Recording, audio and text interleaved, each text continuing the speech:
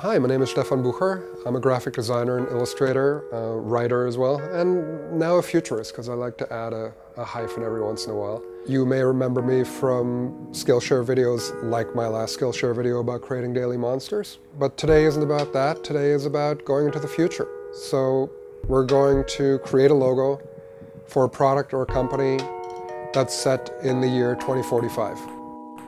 This class is about creating a world that you can use as a tool to help you come up with new ideas that you wouldn't otherwise have, and to break out of kind of established pathways of how you work on things. You're going to learn to see, and you're going to learn to open your mind to different ways of thinking about your projects. Not so much by changing the work, but by changing the world around the work. The world you're building is a tool. It's a wind tunnel for your ideas.